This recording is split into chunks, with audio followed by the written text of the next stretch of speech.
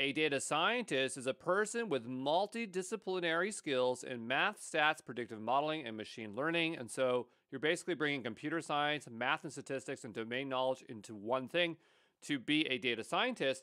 But there's these other skills that you can see that almost kind of make you a data scientist. But if you're missing one of these, then you're not necessarily a data scientist. But for the reason why computer science is important is that a lot of machine learning models are based off of algorithms. And so having that traditional comp sci background is going to help you there.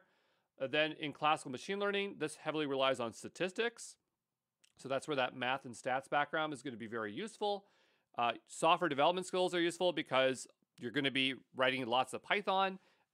So that is very important. Or if you want something to be very performant, you're going to have to use lower level languages. You need to have traditional research because you need to source, clean, prepare, analyze data, and make sure that it's valid. So a lot of stuff there. And to be able to build of anything of use, you need to have deep domain knowledge on a specific industry or knowledge.